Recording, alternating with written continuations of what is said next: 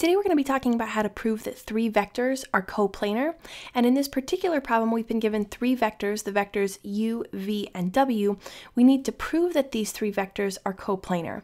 Keep in mind or remember that coplanar means that all three of the vectors lie within the same plane. That's what we mean by coplanar. Well, how do we prove that these three vectors lie in the same plane? Well, the easiest way to prove this is going to be to find the scalar triple product of these three vectors. If we find that the scalar triple product of these three vectors is equal to 0, that's proof that the vectors are coplanar. Now, why is that true? It's true because the scalar triple product, whatever result we calculate for the scalar triple product, the scalar triple product basically gives us the volume of the parallelepiped figure defined by these three vectors. Well, what do we mean by that? If we have three vectors, and I'm not going to try to accurately draw u, v, and w, I'm just going to draw three random vectors here.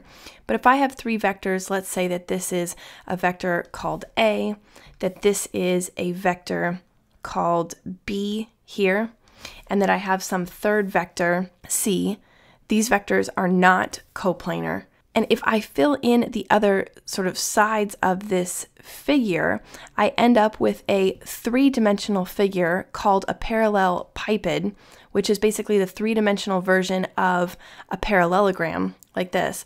So I have this three-dimensional figure here. I can kind of make it transparent and draw the back sides of it like this. But I have this three-dimensional figure. My scalar triple product is going to calculate the volume of this figure when I have these three vectors a, b, and c, which are adjacent and meet at this corner point right here.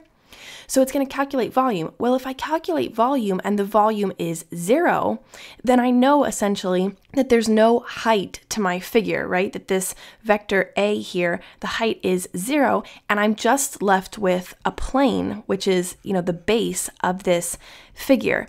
If I only have a plane, if I have no volume, and I only have this plane, then I know that my vectors are coplanar and that the three vectors must lie in the same plane. So, a would be maybe something like this, where they all lie within the plane of the base of this figure. If my volume is 0, I know they must be coplanar. That's why calculating the scalar triple product is so convenient. So we want to calculate the scalar triple product and verify that it's 0. If we are able to verify that it's 0, we know that our vectors are coplanar.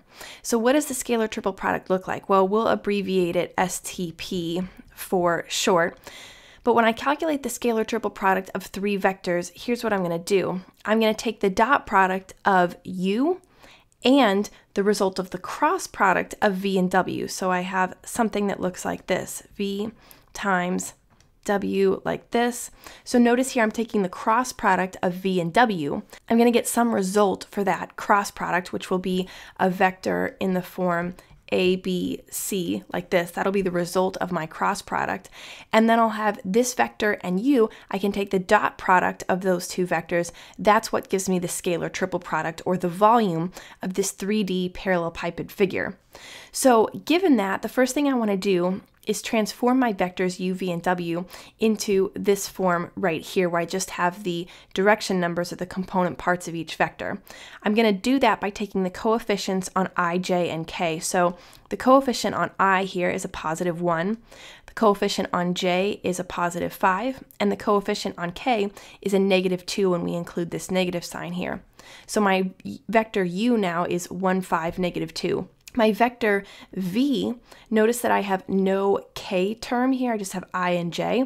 Because I have no k term, I know that my z component here is going to be 0. So I'm going to get 3, negative 1, 0 when I take my coefficients. And then for w here, I'm going to get 5, 9, negative 4, like this.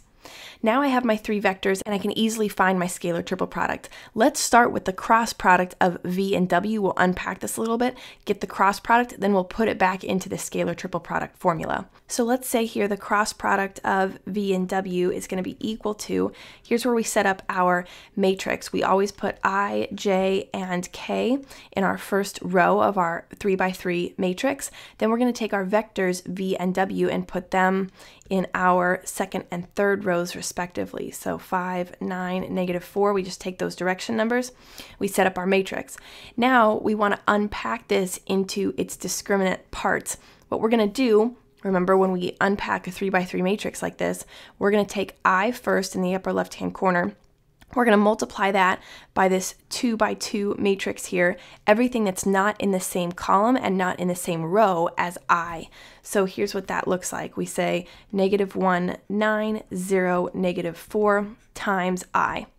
Now remember, we start with I as positive, we subtract J, and we add K. So we alternate with this pattern, plus, minus, plus. So we're going to subtract J's part here. Now for J, we're going to take the same thing, everything that's not in the same row and column as J, which is going to be this 3, 5 here, and the 0, -4 right here. So we put them in the same formation. We get 3, 5, 0, -4 multiplied by J. We just need to remember this negative sign. Then we're going to alternate. We're going to do a positive sign for K. And again, everything that's not in the same row and column as K, which is going to be 3, 5, -1, 9 times K. Now when we simplify this, remember that we're going to multiply the upper left and the lower right together. So -1 times -4 is a positive 4.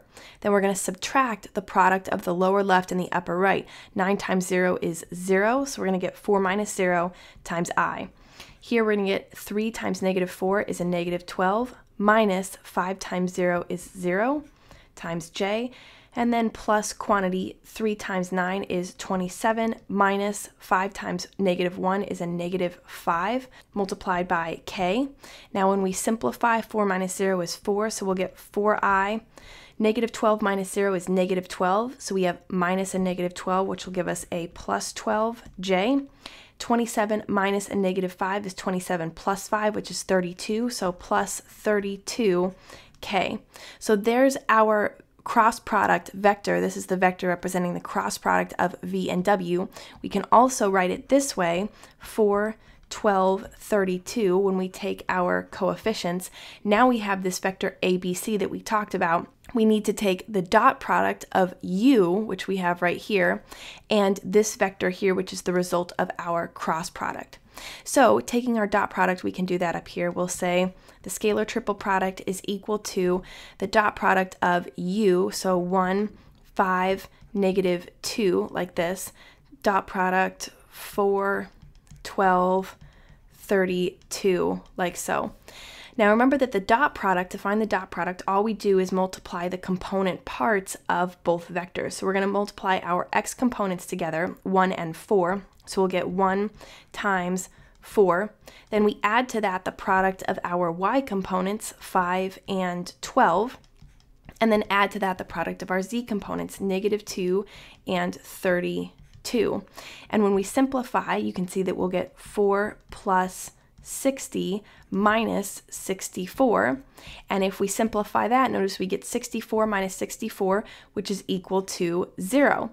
And that's perfect because remember, we were using the scalar triple product in the first place to verify that our vectors are coplanar. Remember that scalar triple product gives us the volume of this parallelepiped figure. Since we showed that the volume was equal to 0, we know that this parallelepiped three-dimensional figure here has no height. That means that all of our vectors must lie in the same plane. So we've used the scalar triple product to show that this figure has no volume, which proves that the vectors are coplanar.